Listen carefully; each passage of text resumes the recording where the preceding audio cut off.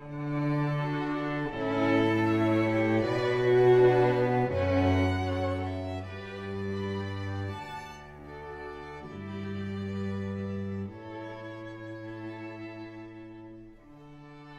is Think Tech Hawaii. Community matters here. Aloha. Welcome to Think Tech Hawaii, Law Across the Sea. I'm Mark Shklov, the host of this program. The original Polynesian people came across the sea to the Hawaiian Islands hundreds of years ago. How do we trace those origins and family lines? How significant is this history to the present-day native Hawaiians? My guests today are Kale Hannahs and Manny Mattos. Kale is a manager of historical data and knowledge at OHA, the Office of Hawaiian Affairs. Manny is a craftsman of traditional Hawaiian weapons with a personal interest in Hawaiian genealogy. Today we're going to talk about the importance of the past to the present and the future, and how Hawaiian history is preserved and empowers Native Hawaiians. Aloha, gentlemen. Aloha. Aloha, Mark. Good to have you here. Thank you for having us. Thank you. My pleasure. Thank you both. Manny, let me start a little bit with you because I know you want to talk about this. Well, first of all, aloha for inviting me back. Good to have you. What is the importance of Hawaiian genealogy to you personally? Tell me a little bit about your own feelings about it, and then I want Kale to talk a little bit about what it means for the past. Well, as far as Native Hawaiian genealogy, for me is because my wife is Native Hawaiian, and her family was born and raised in Honolulu, and I found that there really is a gap or a kind of a lack of interest in their genealogy. So I did some inquiring and investigating, and I found they have a lot of information, different genealogical backgrounds. But two things, they don't know how to gather that information or to do research on it. And secondly is to talk about it. We have about 3 of the older generations. One is 86, one is 85. And they don't have the interest, I don't think they realize how important it is for their generations. So I began investigating, and I also have a lot of questions for Kale here. And so that's how it affects me from a Hawaiian Let's side ask Kale now. Kale, what is the background of Hawaiian genealogy study, and what's the importance of it, and what's the meaning for it? Bring it forward to us a little bit. There's always a saying, you have to know where you come from before you move forward. There's actually a Hawaiian saying that says, "Mai ka'ike kalo I ka oha," right? So that means if the stem of the kalo is good, then it's going to grow into a good kalo. So that's if the parents are good, if the generations before are good and have been able to perpetuate not only traditional practices, but just being a good person, showing the good aloha, being a good, respectful person of Hawaii, then, hopefully that will pass down through the generations. I also can really relate to you, Uncle, because I used to ask my tutu all the time, I said, "Oh, tell me about life in Kohala." And she would say, "Oh, that's something we never talked about." Right, yeah? right. I say, "Oh, I want to know about my great-grandfather, great-great-grandmother," and they said, "That's something we never talked about." So really, with so much information available nowadays, through internet, through the digitization of health records and different legal documents, a lot of that information has become readily accessible through the state archives, through the Bishop Museum, and actually at OHA, we've been doing a lot of work with our Papakilo Database in making Hawaiian newspapers accessible, as well as the Mahele records, which documents the privatization of land, of course, in the 1850s. And that has a lot to do with lawyers, right? In law. right. Which, I'm glad, always glad to hear about that. Right. But you brought up a couple interesting things, and both of you kind of mentioned, I don't know if it's a lack of interest or a lack of ability to find information. Maybe is that, you understand what I'm saying? I So mean, actually, that can be kind of related to what Uncle has brought today, right? what is this? Yeah, I'm glad you brought. This is something crude that I made, in the last couple of days. But correct me or expand on it. Is the keeper of the flame, Kahiku, the great storytellers. Well, you were telling me, Uncle, that you would set this up, I guess. Yeah. And the family would sit around it, right? Right. Yeah. The great knowledge people that we have that pass down information, well, the keeper of the flame were the young generation that were sitting behind them, because during the evening all the kupuna would gather around. Yeah. The elders, and what is this? And they would tell stories. And the younger generation, their job was to keep the kukui knot flame lit. That's all their job was. They'd be on the outskirts of the circle of the gathering, and there was an area where they could get into the circle so that they can pass and don't disturb. This is in the middle? Is that well, they had numerous ones because they had to keep the light. So they were the keeper of the flames. But what was so significant about this is, being in the background, they were able to learn generations and generations and generations of knowledge that was being discussed around and them. that kind of stopped at some point. And this. It did, and and Uncle brings up a great this whole art piece that he's created, and not only has a functional value, but if you liken the kukui to and how it burns, kukui nut is always related to insight, knowledge. Because of the flame that it burns, and it has many different uses. You get the oil to burn, of course. You use the nut, you shave it, roast it, shave it down for inamona, which I'm sure we all know. And then, but that light that is lit is very significant to how knowledge is passed down. So, if the light goes out, if the younger generation doesn't take care of it, the light goes out, that can be very significant and kind of analogous to somebody's genealogy or the knowledge of that line kind of dying off. And makes the kind of the break that Right. shows, Manny had a hard time. Nobody knew about it, or nobody knew the history of the Right. family. Okay, Right. but are they interested? Are Native Hawaiians interested today, Kyle? I think they are. I think they are, because ever since the 1970s, when the Renaissance came about, there's been just a strong pull for people to really go back to Native Hawaiians, especially to go back to who they were. That self-identifying character has been so important and strong in defining not only who we are as people, but where we want to go, where we want to take this Hawaiian movement, right? And it starts with passing on the knowledge. This flame can be relit, similar to how the hokulea and the voyaging techniques of Nainoa, it can be relit. I like that. Yeah. I like that analogy. Yeah, and it's so important. But like I'm Portuguese, so how did I first get involved in genealogy? Well, it came suddenly on the internet. One day, maybe about 10 years ago, I was typing in Mattos, genealogy, Mattos, and up pops on the screen, according to the Catholic Church of Spain, Mattos is a Sephardic Jewish name. So I almost fell off the chair. I had no idea that it was a Jewish surname. So I don't think my father, my grandfather, they knew about it.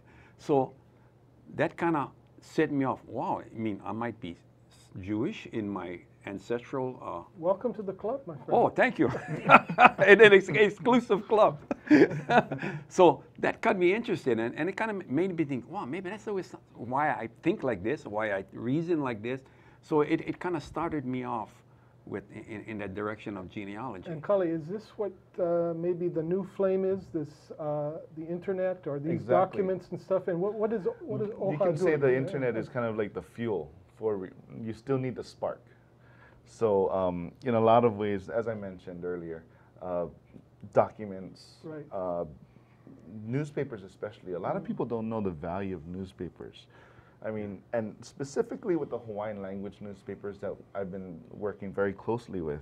These ones, these newspapers run from about 1834 to about 1938, 42. But as opposed to newspapers as we know them now, these Hawaiian newspapers were populated by the community.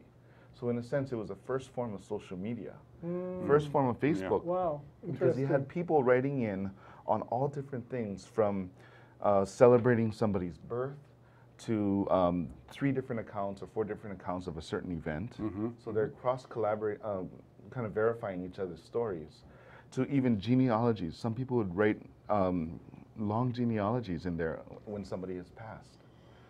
You know, that reminds me of, I don't know if you remember Don Ho's statement when he first saw his Tahitian wife. He's walking through the kitchen and he saw this young Tahitian girl washing dishes. So he looked at her and he went up to her and he asked her one simple question: who you mara, who you father? Yep. That's all he said. Who you mara, who you father? And she said, oh, my father is Kini Popo and my mother was a Tahitian. Right off the bat, he drew the connection with Kini Popo. Yep.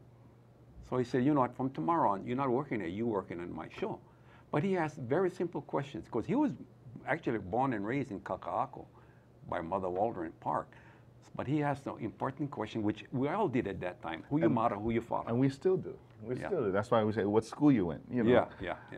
Yes, and I was asked that last night, as a matter of fact. But let me ask, what is OHA's role in all of this now? What are, I mean, we have several what you brought roles, up, really interesting to me. We have several roles. So one of the things that we actually have a number of resources that we've been working on creating as cutting-edge electronics. So it's the Papakilo Database is #1. That's kind of like our big baby that we have. That is a collection of different databases that we've been able to partner with Bishop Museum, the State Archives, Kauai Historical Society, the University of Hawaii, and just make all of these connections to databases that normally would not be available unless you physically walk into the brick and mortar structure that they're housed. So that's one of the things we do. That's where the newspapers are. We've been able to tie in with Ulukau, which is a great Hawaiian electronic library located in Hilo, and they have genealogy documents such as birth, marriage, and death certificates, and so on and so forth. We also have our Kipuka database, which is more land-based, and for people that work a lot better with viewing things on a map and finding it, then they use that to tie into the Mahele records, the land title stuff. And then what we did was we kind of put them all under a house called Hale Noelo. Hale Noelo. Hale Noelo. Now, Hale, of course, means house, but Noelo means to seek or to search. And so within this physical structure, we identified the things that people were kind of looking for the most, you know, what they needed. They needed to be taught how to research their genealogies. They needed a place to access the genealogies. And at last, they needed to be able to come in and record their genealogies. So we kind of coupled all those different things to be a one-stop shop for not only genealogy, but research in general. So you can have free access to Ancestry.com. We'll provide genealogy technical assistance where we teach you how to research your genealogies. You can actually come in and record an oral history like we're probably going to do with Uncle Manny. And then you can, just a number of things. You can bring in something like Uncle Manny brought in a very beautiful picture frame, a bunch of pictures of your ohana. Yeah. So we could take that and actually digitize that. Are we able to put that on the screen? Yeah. Well, that's on my Portuguese side.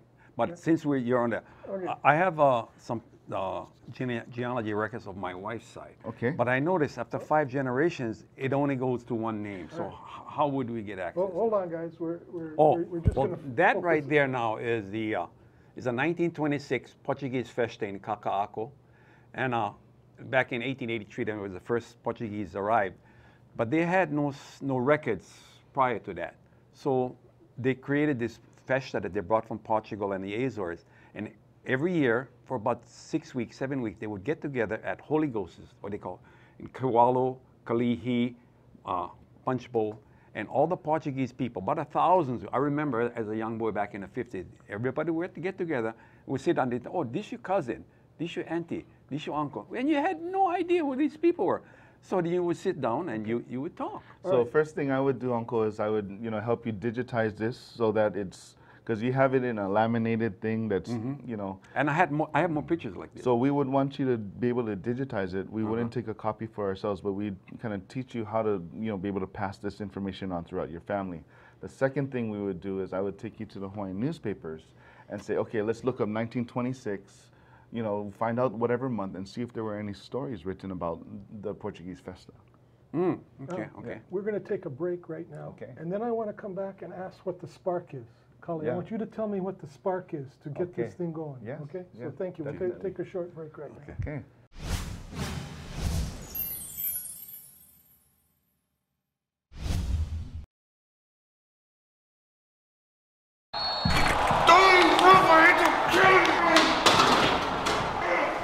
This guy look familiar? He calls himself the Ultra Fan, but that doesn't explain all this. Why? Why? He planned this party, planned the snacks, he even planned to coordinate colored shirts, but he didn't plan to have a good time. Go, go, go. Now you wouldn't do this in your own house, so don't do it in your team's house. Know your limits and plan ahead so that everyone can have a good time. I'm good. I'm good. I'm good. I'm good. But I have a story, and I don't know where to start. I feel alone in a crowd. I can't sleep. I feel overwhelmed. I don't even know who I am anymore. I still have nightmares. I can't live like this anymore. I'm really not so good. But are you ready to listen?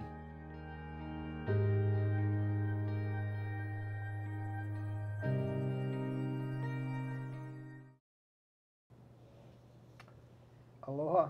We are back. My name is Mark Shklav, host of Law Across the Sea, and today we are talking about Hawaiian genealogy and resources of OHA and how to maybe trace your roots. I'm here with Kale Hannahs, Manny Mattos. Gentlemen, good to see you again after our break. Yeah. Okay, Thank you. Now, Kale, Yes. we have here maybe an early form of knowledge, our way to pass knowledge, and you were talking about that. Right. You were talking about the spark. Right. How do we get the spark, and what does that mean? So, you know, we were talking about how potentially the spark can go out, you know, and what it takes to reignite the spark is a number of different things. It all depends on the individual situation. But in this case, we're talking about the spark as that urge, that desire to reconnect, right? Yeah. So it can be as simple as, what shall I name my baby's name? You know, I want to put a family name on there. Yeah. Another thing would be, one of the big things legal-wise is kuleana tax exemption. You know, if you're a descendant of the original land claimant on kuleana land, you can receive a significant tax break on your property taxes. And we've all read the news lately about some things that happen on other islands too. Right. That may have an effect. Right, Yeah. right. Okay. And the list goes on and on, whether or not, you know, you qualify for Hawaiian homelands, or if you want to get your child, or if you want to your grandchild into Kamehameha schools. You know, there's all these processes that, or different motivations that can reignite this spark to be reconnected to your genealogy. Okay, Yeah. now Manny brought some. Yeah, two things I notice, and maybe I can elaborate on, is I notice on my wife's grandmother's aspect of it, they would repeatedly name their children after their ancestors. Right. It looked like it was a cultural thing. They would perpetuate that name, those names from their ancestors, which would keep their genealogy easy to follow, right? Because if you go back 5-6 generations, there's only one name. In the Portuguese culture, the women, when they would marry the man, the husband, their maiden name would become their middle name. Say, like my grandmother was Filomena Rocha Mattos. Rocha was her maiden name. So that's how the Portuguese, in a very simple way, would keep the woman's genealogy in line with the man. But you know, if you look at this, if you go back so many generations, there's only one name. So how do you? I mean, and that's why one of the reasons why names are repeated or names are added on. So if you take a li'i name like Liloa, and then his son Umialiloa. Yeah. Yeah. So just tying in those different connections as each generation goes, whether you add a little bit to it or you subtract, it all goes back to just knowing where you come from. And Manny brings his wife in. How do you deal with Yeah, that? she's How totally do you help? Lost in a sense of So how does she. what we would do is, so Uncle Manny, you have all this information out on this paper, yeah, and it's great. So what we would do is we take the most recent name, and then we'd like enter it into Ancestry.com or just even sometimes a simple Google search will reveal so much information. There's a great free website called findmygrave.com, and it helps to tie in people because it has pictures of all these different headstones. So despite the fact that you may be looking at a death certificate which may be handwritten, it's so easy to misread what's written over there.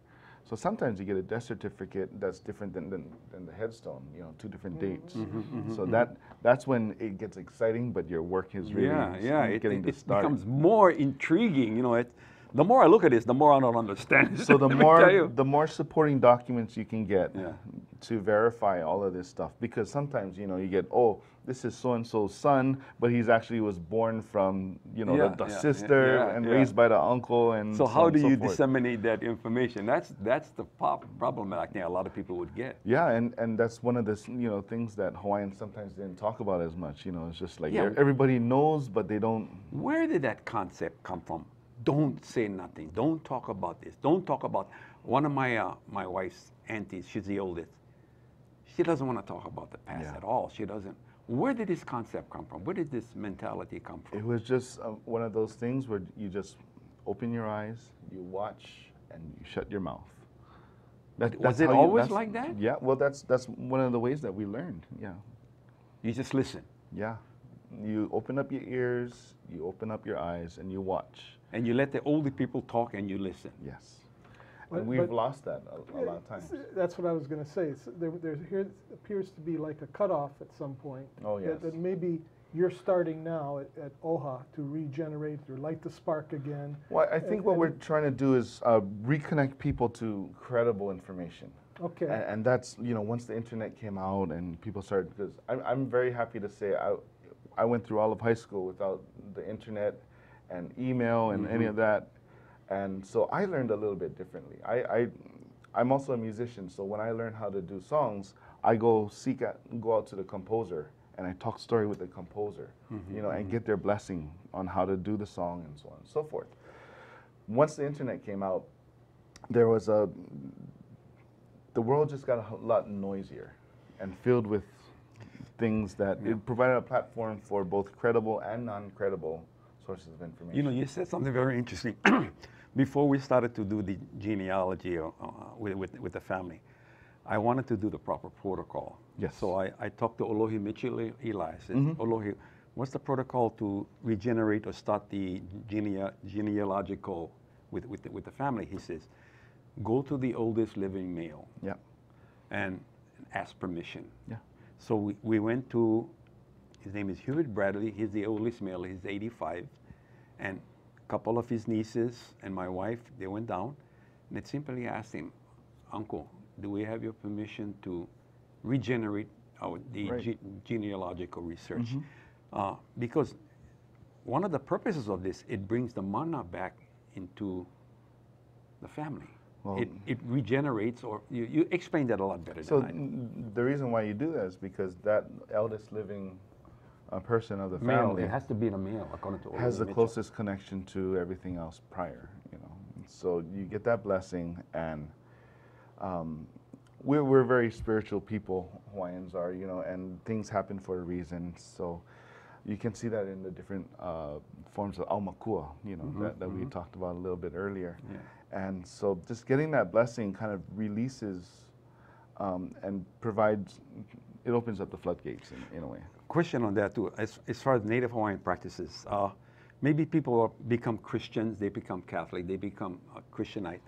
They feel they shouldn't be involved in Native Hawaiian practices where they deal with entities. And my wife's grandmother was able to blend those two together, because there's a story Right. that she was having some problems with her children.